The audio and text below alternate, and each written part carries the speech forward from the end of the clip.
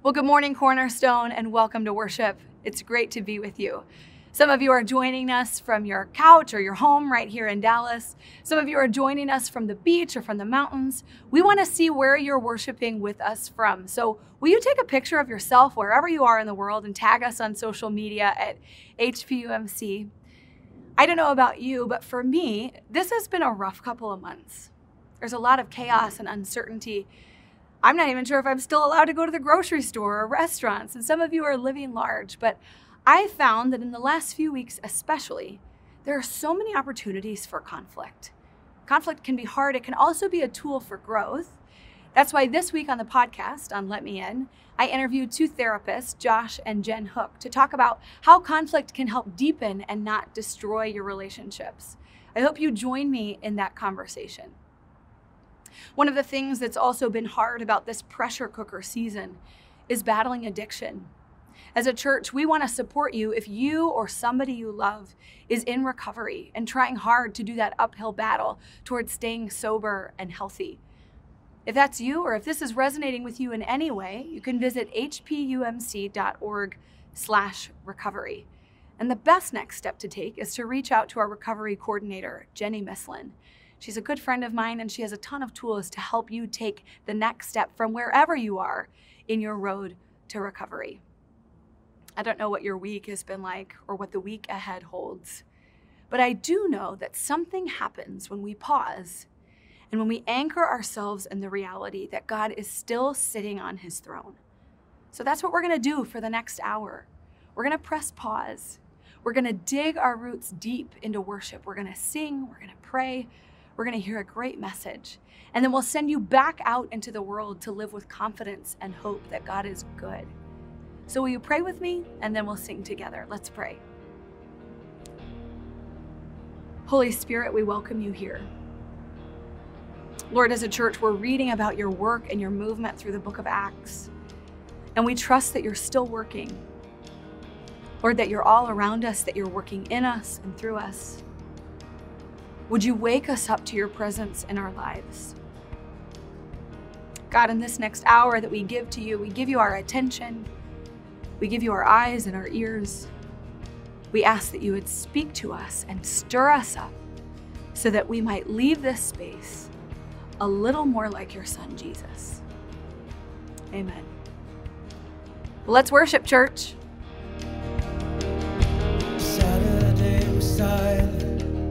Surely it was through. Since when has impossible ever stopped you?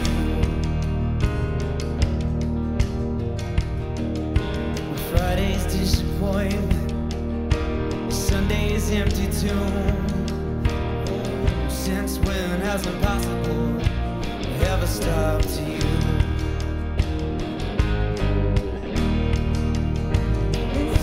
Sound of dry bones rattling.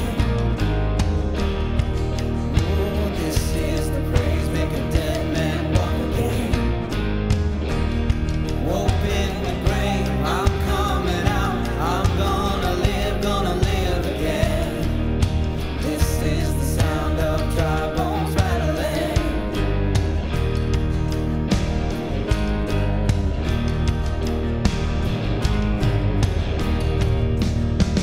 Pentecostal fire, you're stirring something new. You're not gonna run out of miracles anytime soon. Yeah, resurrection power runs in my veins too. I believe there's another miracle here in this room. This is the sound of trombones rattling. This is the place, make a dead man walk again. And up in the grave, I'm coming.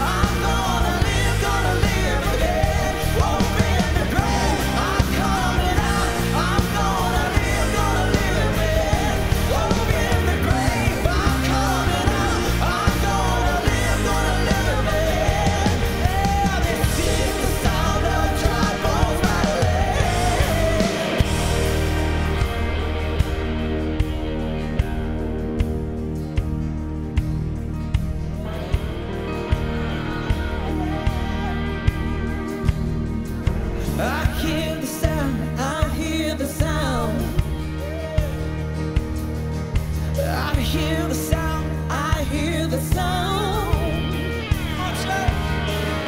I hear the sound, I hear the sound.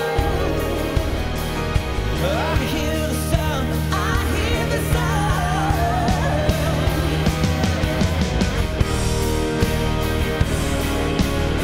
And the bones begin to rattle, rattle. The bones begin to rattle, rattle, rattle. And the bones begin to rattle, rattle, rattle, rattle. In the word of the Lord. And this is what he said. He said, live, live, live, live. And trombones in the word of the Lord.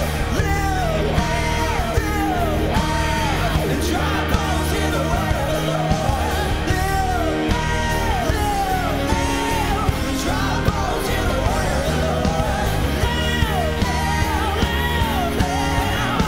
Trombones in the word of the Lord. This is the sound of trombones rattling.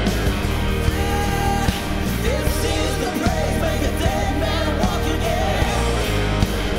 And open the grave, I'm coming out. I'm gonna live again. Open the grave, I'm coming out. I'm gonna live again. Open the grave, I'm coming out. I'm gonna live again. Yeah, this is the sound of trombones rattling.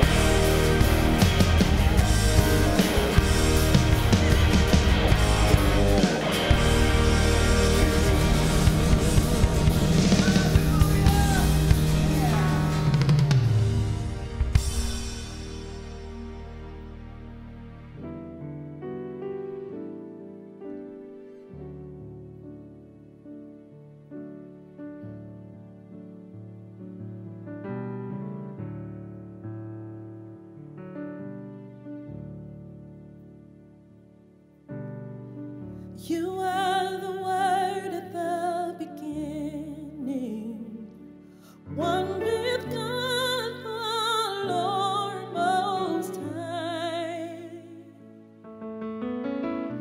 Your hidden glory in creation, now revealed in you, oh Christ. What a beautiful name it is. What a beautiful name it is. The name of Jesus Christ, my King. What a beautiful name it is. Nothing compares to this. What a beautiful name it is. The name of Jesus.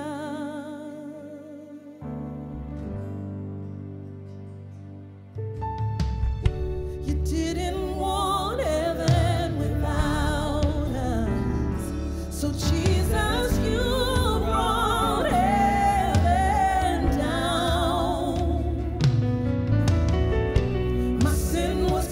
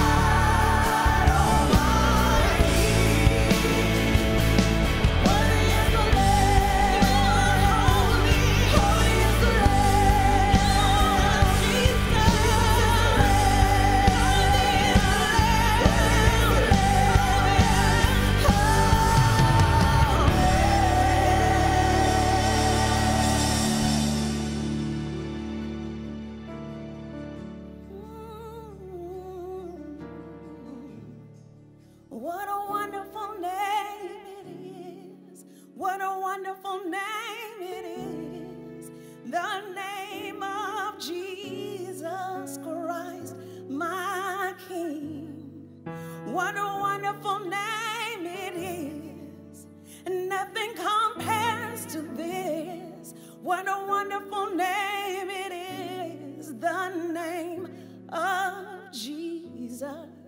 What a wonderful name it is, the name of Jesus.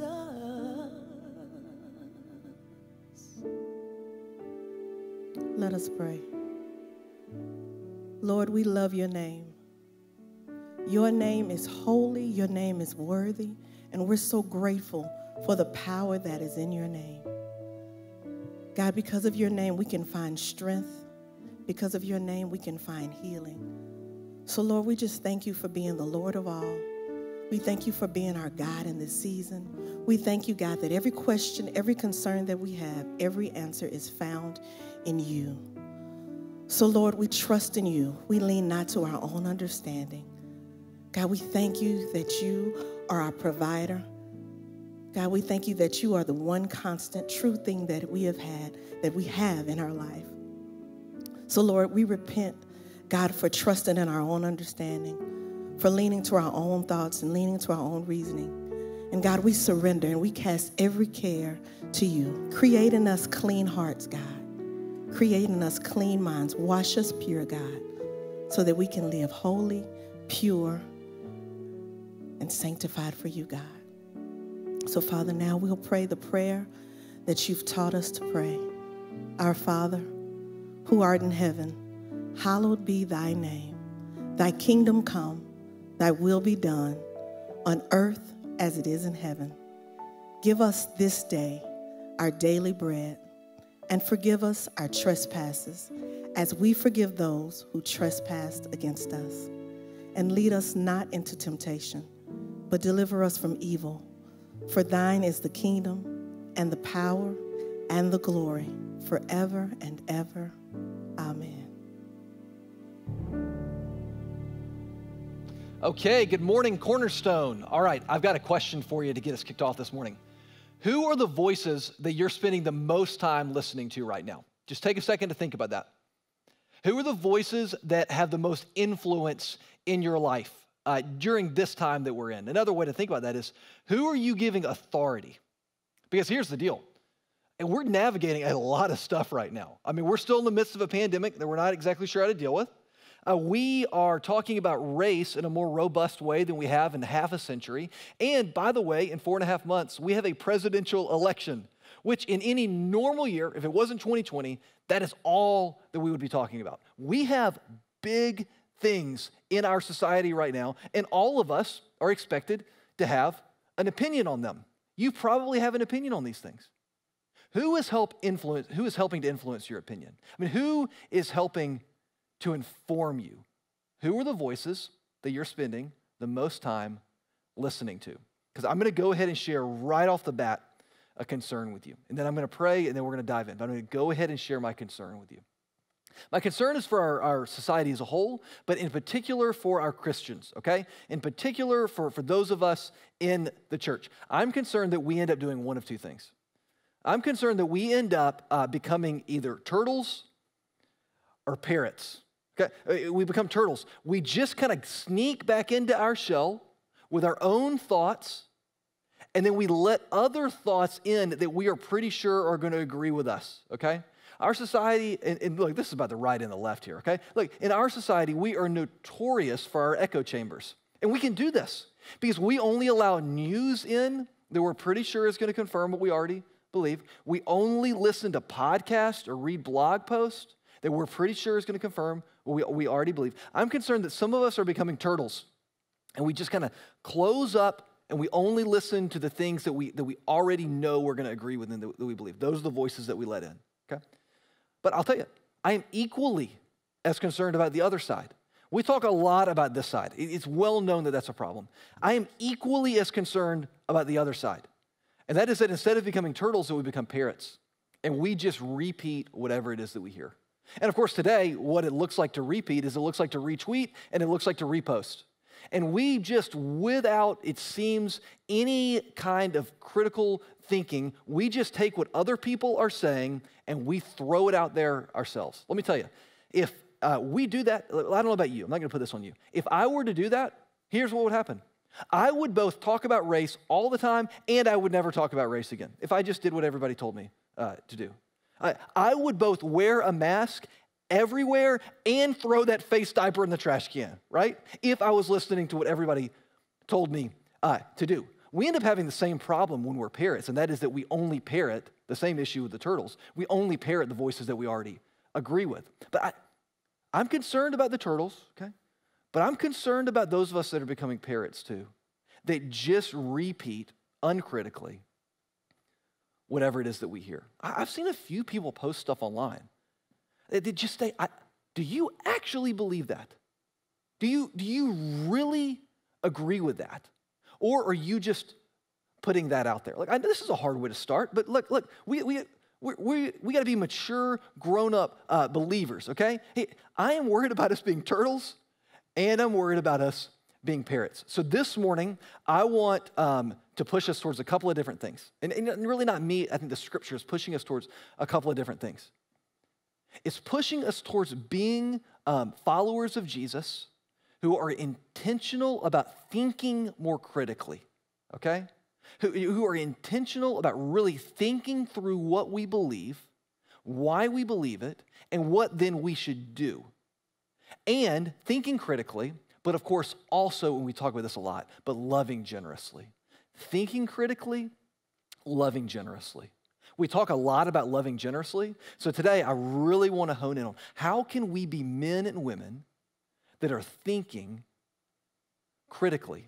I'm not going to tell you who to listen to, but instead I'm going to open up the scripture and it's going to talk to us about not who to listen to, but how to decide who to listen to. If you're somebody who thinks that the scripture is just a bunch of old stories that don't matter, this is going to fly in the face of that assumption. So I'm going to pray for us and we're going to jump in. Let's pray.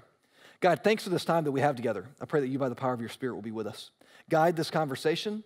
Lord, the scripture, we're just looking at 7 verses, but it is moving, it is alive, and it can speak to us today, and I pray that we'll all experience that. So take the words that I prepared, bring them to life. Give us all just ears to be able to hear and to process, and help us be sensitive to how your Spirit's moving. May the words of my mouth and the meditations of all of our hearts, may they be pleasing to you, O Lord. You're our rock and our Redeemer. We pray these things in the name of the Father, the Son, and the Holy Spirit.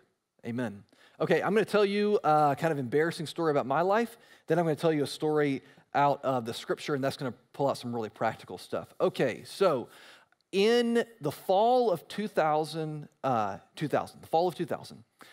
threw a fork at my little brother, okay?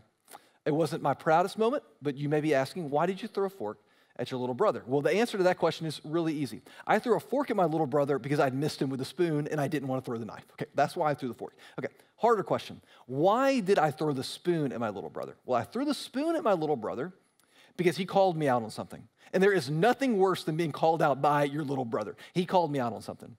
We were talking about the presidential election. There were other people in the room. I don't remember who else was there. I just know that he was over in the kitchen. I was at the table with silverware in front of me. Okay, and he said, well, I know who Matt's going to vote for. Matt's going to vote for whoever Eddie Vedder tells him to vote for. Eddie Vedder, for those of you who don't know, is the lead singer of Pearl Jam, my favorite band. And I was infuriated when Brad said that. And the reason that I was infuriated was because he was right. And I knew it. And I'm sure that I stumbled around and tried to explain, blah, blah, blah. No. The number one voice in my life helping me to determine who I would cast my vote for, my first vote ever in a presidential election, by the way, the leading voice in my life was a rock star. And if I'm going to be honest, the second leading voice was probably Lorne Michaels in the Saturday Night Live cast. That is who was determining who I voted for. I mean, forget doing any kind of critical thinking, any kind of research into the issues or into who I felt was best fit to lead our country. Forget any of that. Brad was right. I was going to vote for who Eddie Vedder told me to vote for. Now, this is a little bit awkward because in the 2000 presidential election, one of the candidates is a member of our church. And Mr. President, if you're watching, if this makes its way to you, I just have to say what you probably already know, and that is that your base of support wasn't really the grunge rock community in 2000. Like that's just the way that it was. And I was listening to Eddie at the time. And here's the thing. Eddie Vedder is someone that actually I've learned a whole lot from. Listening to one of Pearl Jam's songs on the tape cassette, their second album, I'll never forget listening to this one particular song laying on my grandmother's floor in Monticello, Georgia, and it opening my eyes to issues of race for the maybe the first time, or at least in a new way, and helping me to understand the power of music. I will never forget that. He's not a voice that I think shouldn't be in any of our lives, but he's not the leading voice that I need to have when I'm trying to determine probably anything, but certainly when it comes to politics. So for you, who are you listening to? Is it a rock star or a celebrity? Is it somebody who is funded by the 24-hour news cycle to put out news, this kind of entertainment stuff? Is that who it is? Who is it that you are giving authority in your life to help you decide what you believe and what you should do with what you believe? Okay, like I said, I'm not going to try to correct who we are and who we aren't listening to. I'm not using names this morning, but I am going to talk about how it is that we can determine that. And to get after that, we're going to be in Acts today, okay? The book of Acts, chapter 6. So you can go ahead and turn to that with me. As you're turning, let me remind you that what we're doing as a church is we're reading through Acts. We're actually halfway through it right now, just a little over halfway. So we're picking back up on Monday morning with chapter 16. If you missed the first half, don't let that be a reason you missed the second half. hpmc.org/Bible. We're going to get you all the information that you need to know right there. So this is something that we read a couple of weeks ago, and I reflected on it in the morning Bible study that I do, so it'll be a recap for some of you that are doing that, but we're going to go a little bit deeper, and it'll be new for most of you. Okay, Acts chapter 6. As I read through this, be thinking, what does this have to do with how we determine what voices we give influence in our lives? Okay, all right, verse 1. Now, in these days, when the disciples were increasing in number, so when is this happening? It's happening in a time where the church is growing gangbusters, okay? Where the church is increasing. And as we've seen earlier in Acts, there's a lot of unity, okay? Everybody is united around the resurrected Jesus, around loving God, around loving other people, a lot of that. But as often occurs, the unity is threatened because a complaint by the Hellenists arose against the Hebrews. Okay, just think about our culture real quick. And this here will make you see that this isn't just about American culture. It's about just human culture in general. Think about what happened the year after the 2000 election. Think about September 11th and how we were all united for like a day and a half, or maybe a little bit longer than that. And then you get deep disagreements about how it is that we respond to this. We all agree that what happened was wrong, that it was evil, that it needed to be confronted, but there were different opinions about how to confront it. Think about coronavirus. I mean, we were united for longer around the fight against coronavirus than we were after September 11th. I mean, there were 4 or 5 weeks there where we were just all kind of together in this. But now you get disagreements. Think about this race stuff. All united in just disgust over the killing of George Floyd. You can't watch the video and not deeply grieve, not just his death, but just in injustice in general. You can't watch that and not be deeply torn by it. But there are deep disagreements about how do we now move forward with racial reconciliation and all of those things. This is just the way that human beings seem to work. When something happens, we come together, and then there are divisions. The church has always had to watch this. So the division is between the Hellenists and the Hebrews. Okay, who in the world are these people? Well, the Hebrews are Aramaic-speaking Jews who likely grew up in Israel and have just deep-seated Jewish customs. So these are Aramaic-speaking Jews that have become Christians. Who are the Hellenists? These are Greek-speaking Jews. Okay, these distinctions aren't super important, but they're interesting and they help us just a little bit. These are Greek-speaking Jews that likely grew up outside of Israel And because they grew up outside of Israel, they also have other customs from the countries that they came in. So they're united in their Judaism, and they're now united in their Christianity, in their belief that Jesus is the Jewish Messiah, but they are divided by their language, and they're divided by some cultural differences. So the Greek speakers have a complaint against the Aramaic speakers because the Greek speakers' widows were being neglected by the daily distributions. So widows doesn't necessarily mean that your husband died. It could mean that your husband left you. Widows in this culture are very, very vulnerable. If you didn't have a family member to take you in, you probably became a beggar, you became a prostitute. Very, very vulnerable. Early Christians recognize we got to care for this population, this group of people, so they have daily distributions. They care for them. But the Greeks begin to recognize we're not being treated the same as the Aramaic speakers, so they make a complaint. The 12, these are the disciples, the apostles. They summoned the full number of the disciples, everybody, and they said, look, here's the deal. This part that I'm about to say first is implied here. This is a problem. We know they think it's a problem because they actually deal with it. This is a problem. But here's the thing. It's not right that the 12 of us, should give up preaching the word of God in order to serve these tables. We have a unique role here in the church. We're the ones that knew Jesus. We're the ones that can teach with authority what he said. We need to be out there teaching and preaching. We can't be the ones to fix this problem.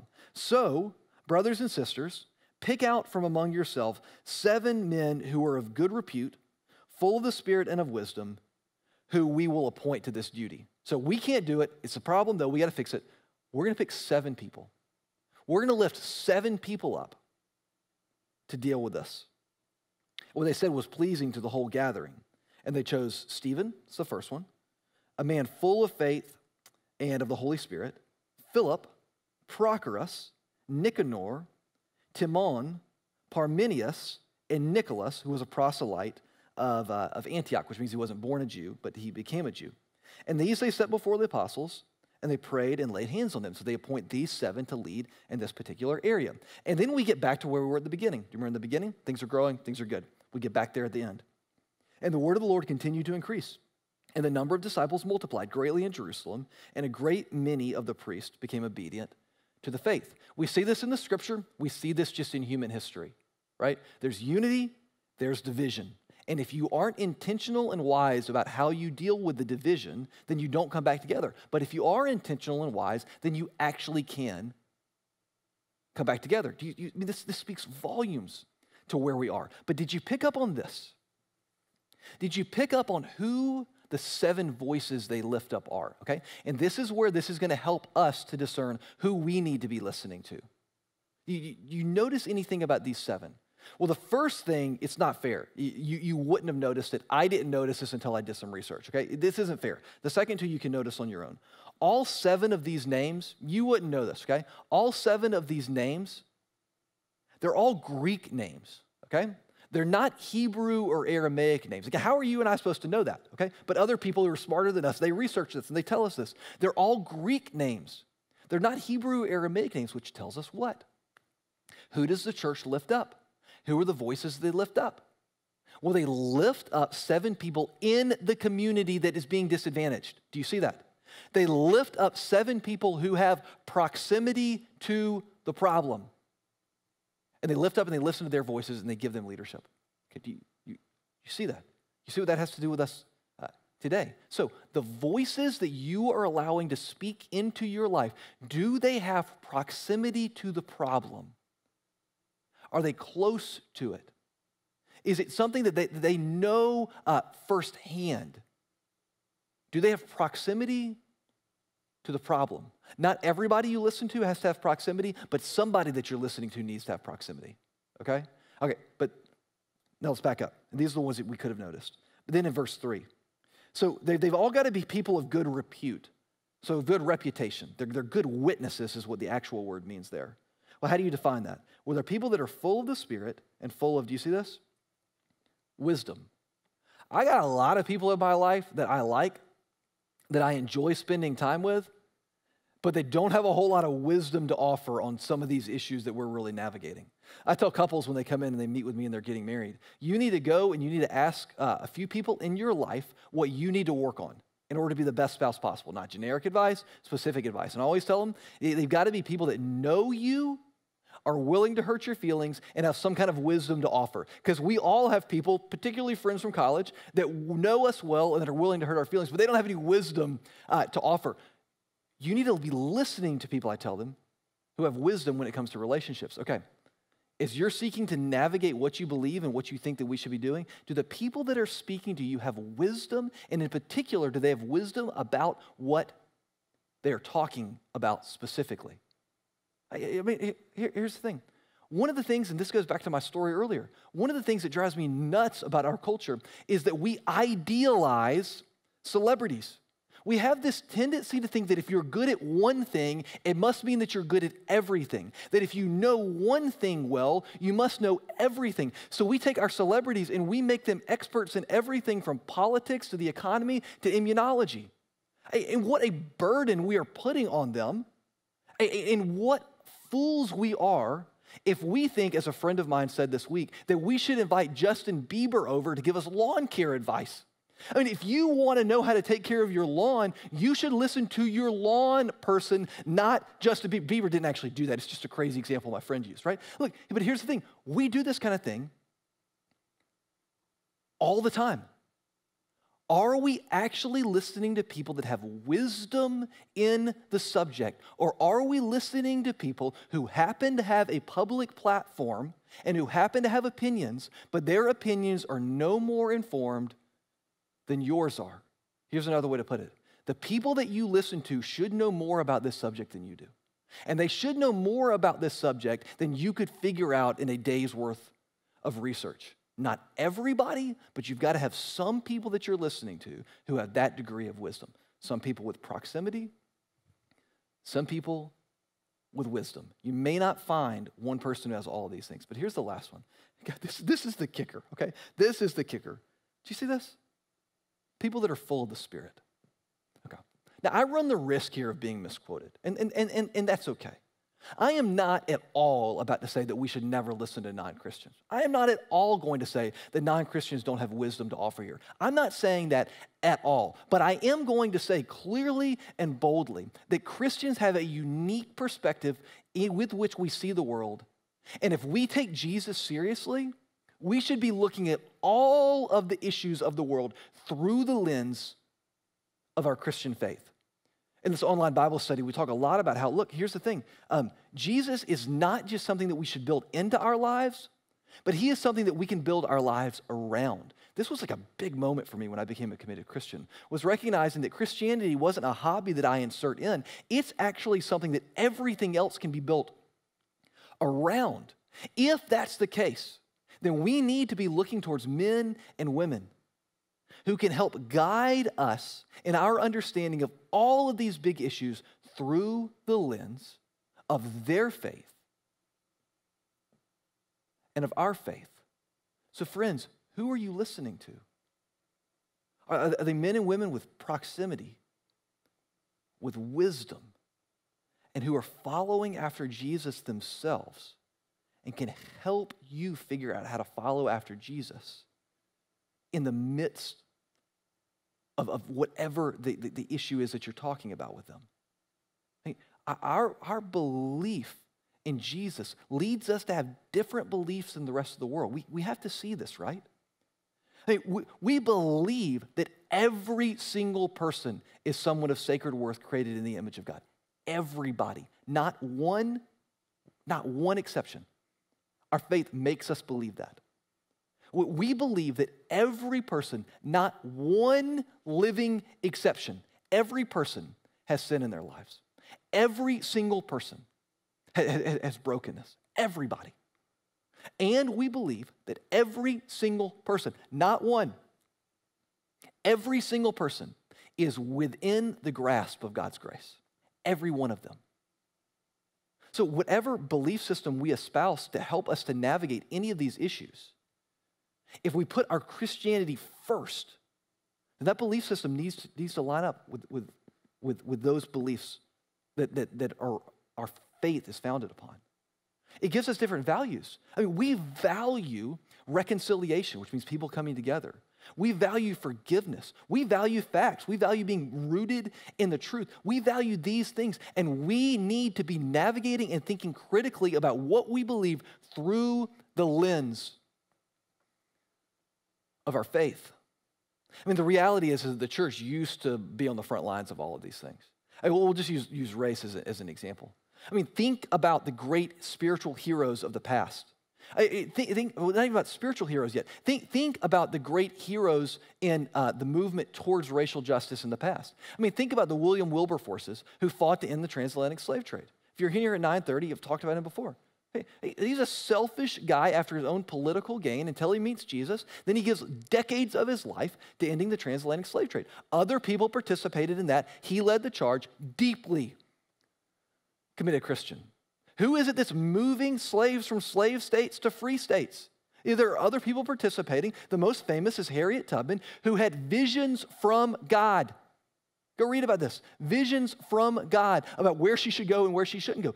Deeply committed Christian. Who signs the Emancipation Proclamation? Lincoln, deeply committed to his faith. Who leads the civil rights charge? Rosa Parks, Martin Luther King Jr. It is the church that has been on the front lines of this, and yet somehow we, over the last few decades, have kind of taken a step back and let other people lead. To our and to our country's detriment. We need to not be turtles sinking in and not doing anything. We need to not be parrots just repeating what everybody else is saying. We need to be thinking critically about everything from race to coronavirus to the presidential election to everything else. We need to think critically about these issues through the lens of our faith. That does not tell you what I think about who you should be listening to, but how you should determine who you're listening to. Proximity, wisdom, belief in Jesus. I'm going to wrap up with a quote that I just love, that I just think is such a charge for us today. It comes from Dallas Willard. He wrote this in the late 90s, but it speaks more true today than I think that it did then. It's this. The world can no longer be left to mere diplomats, politicians, and business leaders. They've done the best they could, no doubt. There's nothing wrong with the politicians and the business leaders, the diplomats. There's nothing wrong with the celebrities. There's nothing wrong with that. But here's the thing. We can't trust them to be the ones that move the ball forward with everything. And we can't trust them to be the ones that tell us what to believe about all these things. This is what Willard says. It's so true. But this is an age for spiritual heroes, a time for men and women to be heroic in their faith and in spiritual character and in power. This is a time for spiritual heroes. People like those people that I mentioned before. People like that maybe your grandparents or people in their generation that maybe the world doesn't know about that you know about. This is a time where we need men and women who are driven by their love for Jesus and by their love for other people. It's a time for those people to rise up and to lead. And those are the voices, friends, that we've got to have our ear attuned to help us to think critically. And what else? To love generously. That's what we want, friends. We want to be men and women. We want to be teenagers and we want to be kids. We want to be Christians, followers of Jesus, who think about things critically, who take the time not just to read tweets and read headlines, but who read full articles and who read books, and who listen to people that are close to the problem, people who are wise and people who are faithful. We want to be men and women, Christians, who are thinking critically about these issues, taking time to do that, and people who are loving generously, who love everyone, even when it is sacrificial on our part. Those two things are not opposed to each other. To think critically and even love those with whom we disagree. Think critically. Love generously. And be really careful with who it is that you are giving authority to help you think through these issues. Just is my thoughts on this. It's the spiritual heroes that we need to be listening to. That's who we need to be listening to. The spiritual heroes of the past, like the Apostle Paul, who wrote much of the New Testament. If you want to know what he thinks about race, I preached a sermon on what he thinks about slavery right before quarantine. You can go back and look at that. He's a spiritual hero in matters of race. We need to listen to historic figures like Paul, but then others that are more recent to us. And we need to listen to those people in our lives that are close. They're not famous, that are close, that are wise, and that are filled with the Spirit. We need to listen to those spiritual heroes. And if we listen to them, you might just find yourself at a place one day where you, like Willard is suggesting, where you could do something spiritually heroic.